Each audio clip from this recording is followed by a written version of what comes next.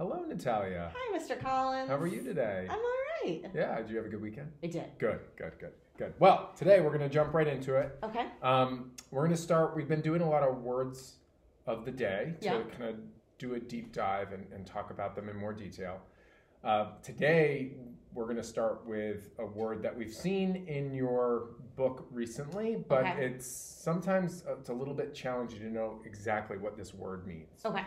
So we're going to spend some time studying it today. Okay. The word's induction. Induction. Good. How many syllables do you hear in the word induction? Induction. Great. 3. Yeah, 3. So I'm just going to use lines to represent those syllables. Great. So we have 3 syllables, and I like how you clapped it out. Mm-hmm.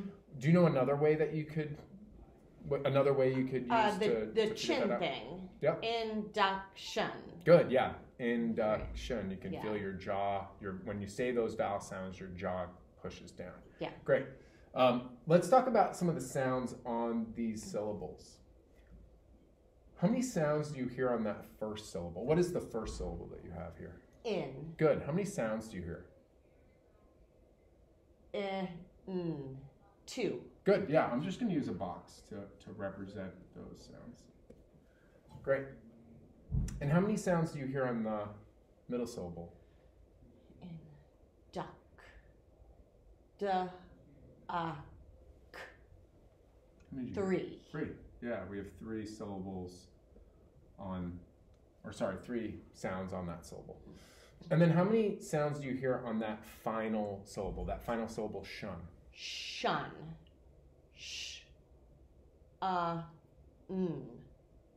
3. Yep, great. Yeah, we have 3 there. My boxes are a little small, but that should be okay. Yeah, we have 3 sounds on that syllable as well. Great. We're going to spend a little bit of time talking about, and some of these are probably a little easier to hear than others, but we're going to spend some time thinking about what sounds we're hearing and then how we represent those sounds. So like spelling? Yeah, we're going to spell it out. Okay. Yep. Let's zoom in on this first syllable. So you said there are 2 sounds. Yep. N. And how would you represent those? I. Yep. N. N. Yeah, so we have I, N. And now we're going to go to the second syllable, duck. What do you hear? You already said there were 3 sounds. Yep. D. Or D is a D. D, yeah.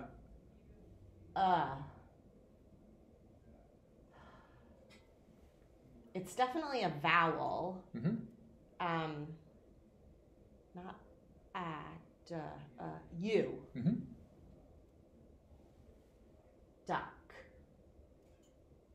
Now for this sound, that k sound, we Yeah. have a couple different ways that Yeah. we could spell it. I'm going to help you with this one. Okay. So we have that k sound, Yeah. and in this word, we're going to represent it with a C. Okay. Good. And now this ending, we've been talking about this shun ending quite a bit. It's an ending grid ending. Yeah. How would you spell that sh sound? Well, I remember that from the ending grid, this is the TION. Yeah, good. Yeah, so we have TI makes the sh. Yeah, so we have 4 letters representing 3 different sounds. So this is induction. Say it one more time. Induction. Great. So we've talked about the sounds. We've talked about how we represent those sounds. Now I want to get into the morphology. Okay. When we've talked about morphology in this class. When I say morphology, what does that mean to you? Like how the word's made, like the different parts. Yep. And what the different parts mean. Yeah. Like words that end in shun, they all have something in common. Right. With that ending. Yep. Yeah. And would prefixes and suffixes? Prefixes and suffixes is a great way to start talking about morphology, and same prefixes and suffixes, but then we also want to talk about the root. Yep, we want to talk about the root. And this word is a Latin word, and the morphemes are the smallest units of meaning in a word. So in this word, we've broken it up based off of the syllables. Yeah. But if we were to look at this word a little differently and look at its morphemes, it would look a little bit more like this.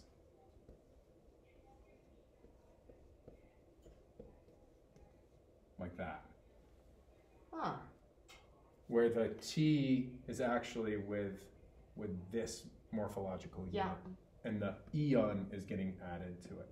It's nice when we're reading the word to put them together because the T and the I are working together to make that sh. But if we're looking at it through the morphemes, this is a good way to look at the word because these are the units of meaning. Okay.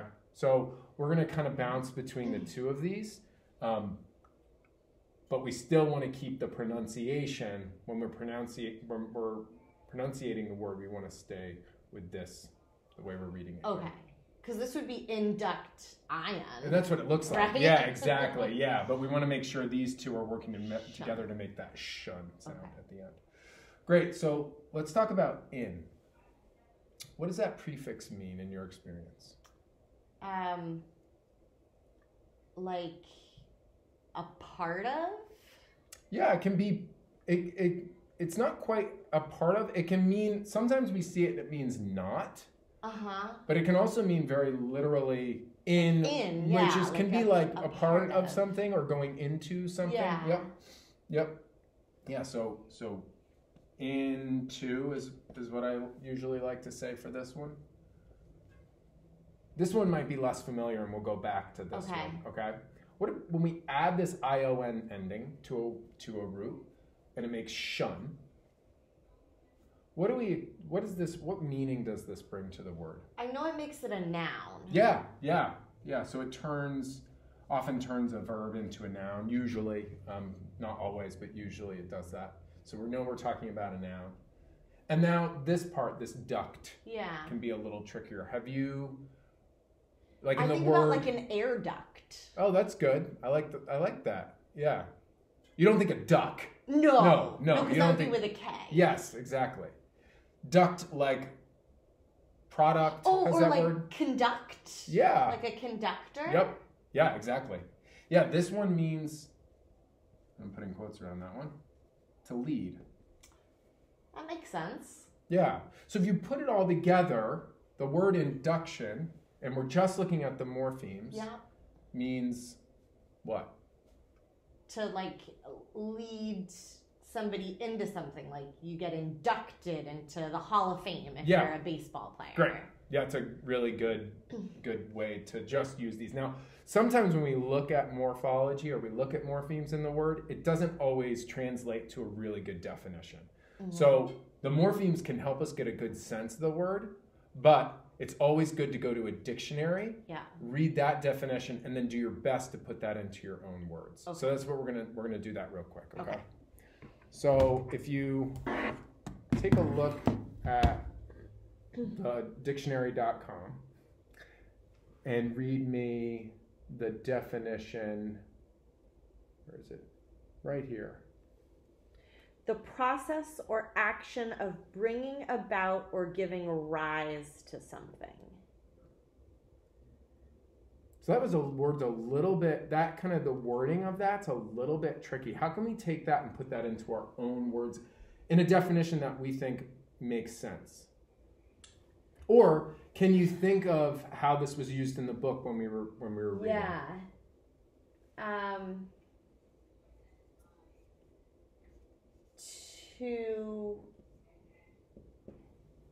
Well, it's a process, right? Yeah, and I like how you changed it because you were going to say to. Yeah. And usually when we hear to, what do we think of? A verb. A verb. So I like that you changed it. So like the process of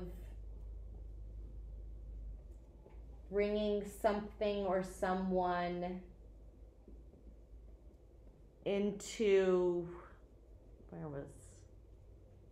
the dictionary just says something.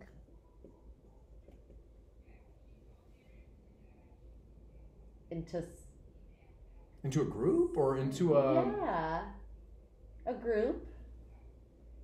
Yeah, because it's usually a group, and right? that's the way we read it in the book. That's kind of, someone was getting, there was an induction into that organization. So that group piece, it may not always be a group, but I think as we are talking about this word and how it relates to what we're reading, I think it makes sense by doing that. Definitely. The process of bringing something or someone into a group. Yeah, I think that makes sense. Yeah. Okay, so the last task that I want, and I'm going to have you just write it up here. Okay. The last task I want you to do is just take this word and put it into a sentence. Okay.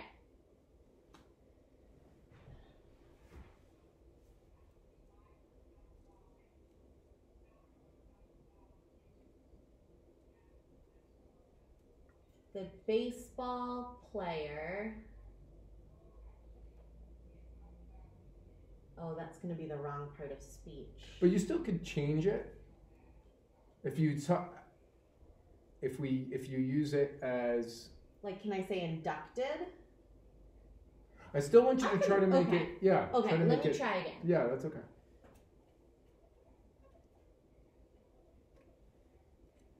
I went to the induction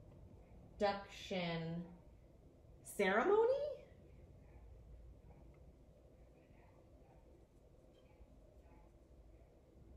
for the baseball player.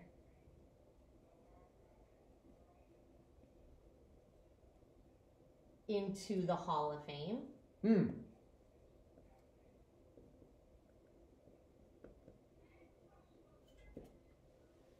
So I went to the induction ceremony for the baseball player into the Hall of Fame. What is induction? How is it functioning in that sentence? Oh, it's describing the ceremony. Yeah, but it's still our word. Yeah. There are times where shun can also function as an adjective. Yeah. But I like how you're using that word to talk about this. I wanted to be specific about what it was. Great. But this word, we're going to see this word a lot, especially in the book that we're reading. Yeah. But you did a really good job going through all of the different pieces. Okay. Thanks. Great. Yeah. Thank you.